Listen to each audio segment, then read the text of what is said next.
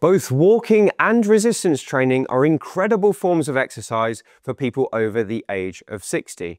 But when it comes to improving your health, which one is the winner? Well, a new study has revealed the answer, and in today's video, I'm going to tell you all about it. Now, walking is one of the best forms of exercise for people over age 50 and one of the favorite hobbies of my audience. But is walking enough to keep you strong and independent? Well, a new study set about finding out. The study we're talking about today is a 16-week study from 2022, which took a group of women with an average age of 65 and split them in half. Half of them walked and the other half did resistance training. And both groups did their form of exercise twice a week for 50 minutes. So what were the results? Well, at the end of the study, both the walking group and the resistance training group had improved their markers of physical capability. But the difference was only the resistance group had gained strength. And they'd gained 66% on average in terms of leg strength, whereas the walking group had stayed the same. The resistance group had also gained in measures of independence and mobility that are vital to keep you strong and fit later in life.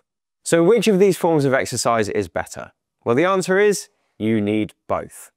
Both of the groups in this study got better in terms of physical capabilities, and walking helps you to stay mobile and active on your feet, whereas resistance training is great for keeping you strong and independent. So if you want the best of both worlds, just like I recommend, here's what you should do. First, you're going to exercise on 5 days each week, and you're going to break it down like this. On 3 of those days, you're going to do some form of resistance training. And then on the other 2 days, you're going to do 2 longer walks. Let's start with the walks first. Now, this is the easy part. All you're going to try and do is do an additional 60 minutes of slow walking or 30 minutes of fast walking on each of these 2 days. So take what you normally do and add this on top. And if you can't do 60 minutes all in one go, break it down into 3 20-minute chunks.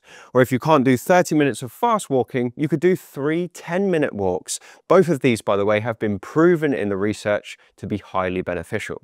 And then we'll talk about your resistance training days. So what you're going to do on these days is just 30 minutes worth of resistance work, and I'm going to show you the best exercises to choose from right now. So before I show you the exercises, I just need to make you aware they're not suitable for everyone. Please do get checked out before you try them and avoid any that cause you pain. One of the best exercises you can include in your routine if you want to build muscle and strength as well as improve your walking is the dumbbell shoulder press. So it's a really simple exercise to do. You just need 2 weights. You're going to shuffle right to the edge of a chair, bend down and pick up your weights and rest them on your knees. You're going to bring your dumbbells up one at a time like this. And then the movement is simple. Keep your back up nice and straight and push those arms overhead and then slowly come back down. So we want to go 1, 2, up, 1, 2, down. And with all of these exercises, the key here is to work to the point of fatigue. You need to keep going until you feel tired in the target muscles. So for example, in this exercise, it would be all around your shoulders and the backs of the arms. You want to keep going until you've only probably got 2 repetitions left in the tank.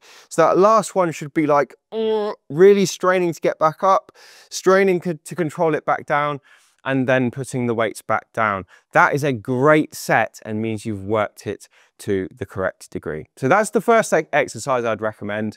But if you're enjoying this routine and you want something more comprehensive where you can follow along with me at home in real time as I coach you through every rep, the best thing to do is to check out my lifelong mobility program. It's a big library of exercise routines done in real time that you can copy along with me as I do it on screen, and you can check it out using the description box below this video. This next exercise really is one of my favorites for any over 50s resistance training routine. It's called the goblet squat, and here is how it looks. You just need 1 dumbbell for this, and you're going to hold it like this with your palms up, tucking the dumbbell in towards your chest. If you don't have a dumbbell, you could use a bag filled with books, just something heavy that you can hold. And this exercise works your quads and your glutes, some of the most important muscles in your legs for remaining strong and independent. So what we're going to do here is keep your feet shoulder width apart. You're going to stick your bottom out and bend your knees, keeping your back straight. sink down as far as you can, and then come back up again. If you've got bad knees, you don't need to go right into pain. Just stop before you hit the point of pain.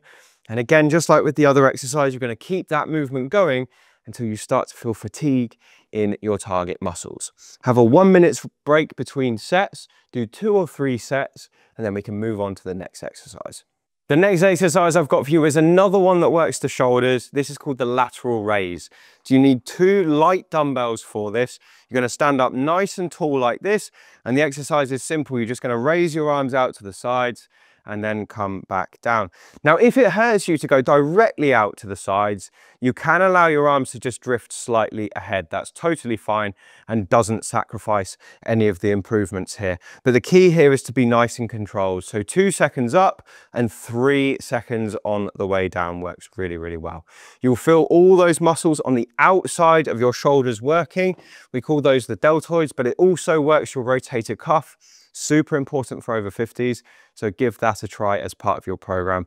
And by the way, if you're enjoying this video, please do hit the subscribe button. It's totally free, it's just below this video, and it will mean that you'll be the first to hear about our new videos when they come out. It also helps the channel to grow, so thank you if you do that.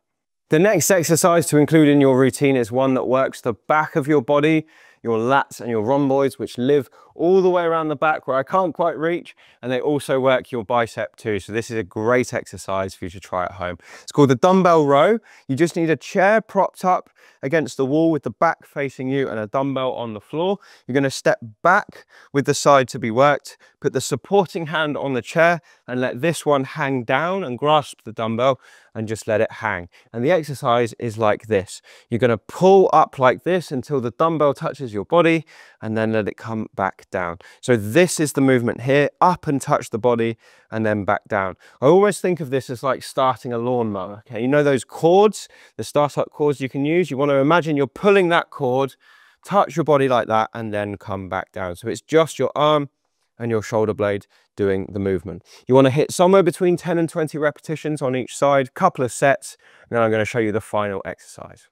The final exercise is a guilty pleasure for many people. It's the bicep curl, and it's a nice one to just finish your workout with to give you stronger and more defined arms. So what we're going to do is pick up 2 dumbbells like this, hold them here with your arms by your sides, and you're just going to bend your elbows and turn your hands upwards as you lift the dumbbell and then put it into reverse. Couldn't be any easier. Just going to turn like this and then back down. So at this point, the thumb is facing forwards, and at this point, the fingers are facing towards you. You should feel it at the front of the arm in that all-important bicep muscle there. And again, just keep going until you get that working fatigue in your arms. Couple of sets of that to round out your workout, and that is a fantastic way to get stronger, add muscle, and improve your independence.